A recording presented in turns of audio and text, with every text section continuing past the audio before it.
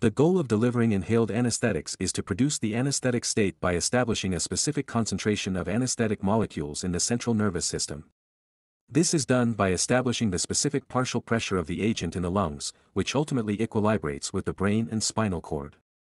The pharmacokinetics of inhalational anesthetics involves their uptake through the lungs, distribution into various tissue groups, metabolism by liver, and elimination primarily through the lungs.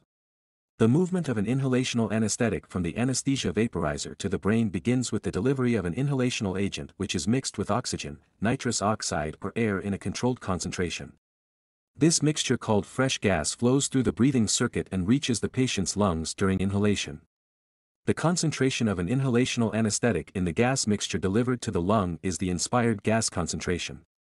Once in the lungs, the anesthetic enters the alveoli, where its concentration called alveolar gas concentration creates a partial pressure that drives diffusion into the pulmonary capillary blood.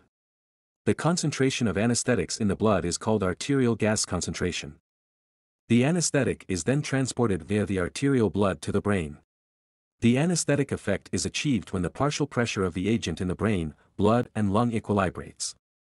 As we have seen, the final concentration of anesthetics in the brain is the result of the anesthetic concentration in fresh gas flow, inspired gas, alveolar gas and the arterial gas. These four gas concentrations determine the uptake and distribution of anesthetics to the brain and other tissues.